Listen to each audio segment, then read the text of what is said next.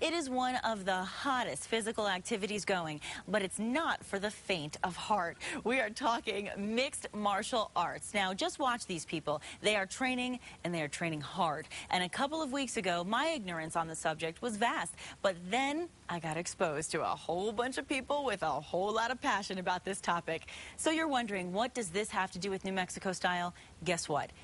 Everything. It turns out one of the top go-to guys in the entire world is training some of the toughest fighters out there, and he grew up here in Albuquerque. Certainly a success story and a wonderful business model for all of us. He's got a jumping business, and it is the envy of a lot of other training facilities. Now, here's the background on the mixed martial arts for those of you who don't know. Check out this match, okay? It's fierce competition. There are a whole lot of ways to fight out there. Of course, martial arts, judo, karate, jiu-jitsu, and then there's boxing, there's wrestling, there's kickboxing, and there are so many distinct styles we can't even list them. Put them all together, you've got yourself mixed martial arts. And the man that is sitting next to me is the Yoda of mixed martial arts. We want to welcome Greg Jackson. Woohoo! Yeah. Woohoo! Raise the roof. Nice to have you. Hi, it's my pleasure. Thank you for having me on. Well, we are so happy to have you here. And of course, the man sitting over there is Brian Chavez, and he is our floor director and resident expert on MMA. Yeah. Very happy to be here. Thank you for having me. It's different being on this side of the camera versus the opposite side. I'm sure it's to have you on our side of the couch.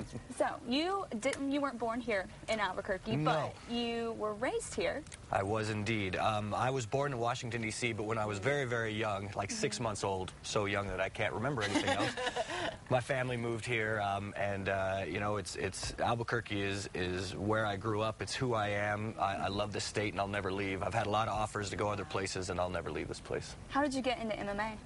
Well, I was raised in the South Valley, and when you're a kid in the South Valley, one of the realities is it's kind of rough and tumble place. It's one of the best places in the world, but it's also rough and tumble, and so you know you need to learn to defend yourself. And so it started there. It started with wanting to be able to defend myself the best I could, and kind of bringing that core of just wanting something just for me, and then trying to take it and go as far as I could with it is really what got me into it. Yeah. I mean, Brian, you talked a little bit about how he's got the machismo. The machismo, yeah, the machismo factor.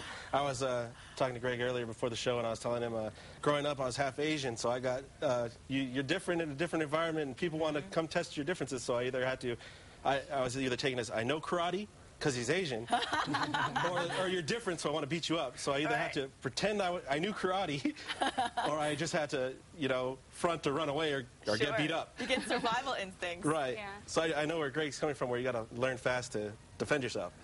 And it's really, it's an important skill. For me, it's a life skill. Like, if you should know how to read, you know, you should know how to defend yourself. Absolutely, especially these times. And I think even for women, and I mean, we'll get into that in a little bit, but I really want to know why you opted to train rather than fight based on, you know, growing up and fighting. Why did you decide you wanted to be a trainer professionally? Well, that's an interesting story. I was raised by hippie parents, so they're the best people in the whole world. What they drilled into my head was happiness comes from helping people. And it's kind of it's cliche, but they really believed it. And so that's how I grew up. And so I wanted to take something that could be construed as negative. I mean, you can see fighting being this negative kind of pastime, and I wanted to use that knowledge that I had growing up to help people the best I could. Wow. And so that's kind of where I became a trainer. Like, I get a huge kick out of training people, out of helping people, out of just being a part of a process that I get to see people's dreams come true. It's really great. That's so cool. Yeah. That is I love hearing that. Now, how do you recognize whether someone has a talent for mixed martial arts? Yeah. You know, that's a really interesting question as well, because it's not as simple as you think. It's not like a Rocky Balboa movie where this guy comes in and there, you've got it, kid. You know, you're ready to go. It takes so much to be a great mixed martial artist. You have to be a humble guy. You have to be incredibly educated. There's so many different aspects to the sport that you really have to be educated. Most of my guys have college degrees. I mean, they're very intelligent people.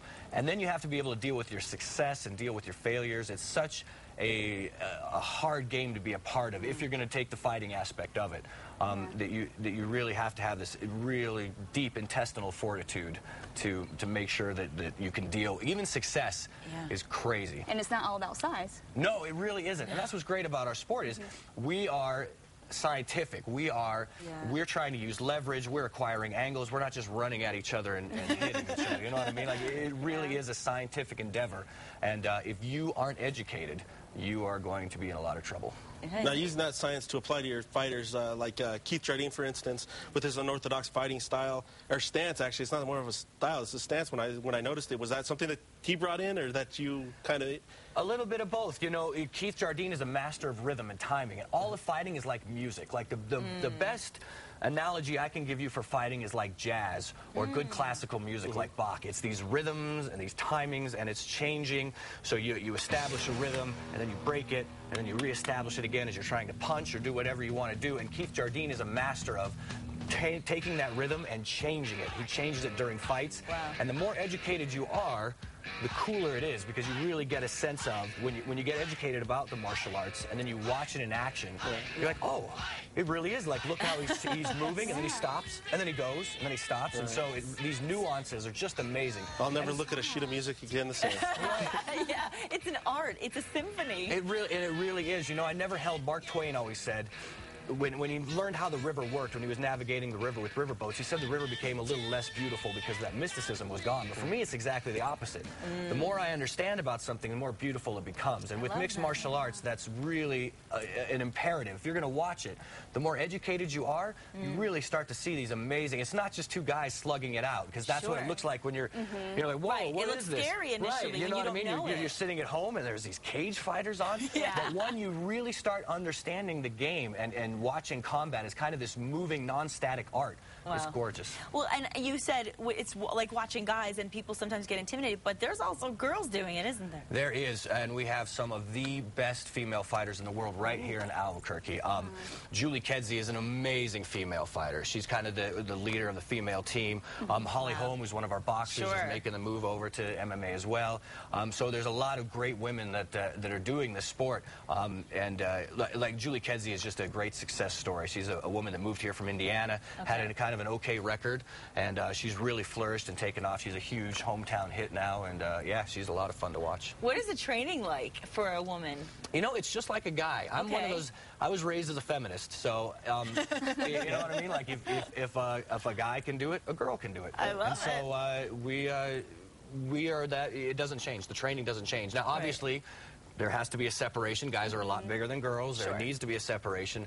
But it's important that you have the same opportunities, the same abilities, and everything's the same. It's just you don't quite have to go with the heavyweight giant. Would you say the aggression level is different? Like, guys versus girls, or are they both get equally elevated as far as like aggression goes? I think they're equal, boy. I almost like sparring the guys more than I like sparring the girls.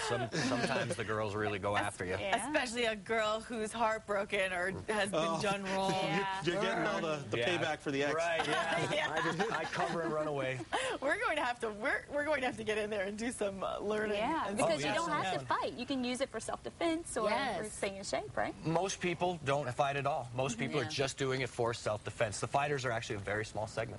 Wow. Well, how would you start that then? If you're let's say you go to the gym, you're training just to train, and then you wanted to flip mode to the actual professional fighting art side of it. How would you do that? Well, you need to make sure that you have a very good knowledge base. Like, a lot of people in our sport think that you can just show up and then fight because you got in fights as a kid or something like that. And no other sport really has to deal with that. Yeah. Like, you don't say, oh, I'm a tennis player, so I can go play in the pro tennis. So you have to have a very strong knowledge base, and that's the basic classes that are offered in my school. That's so much fun. Well, we have so much more to talk about with Greg Jackson. We'll be right back after this break.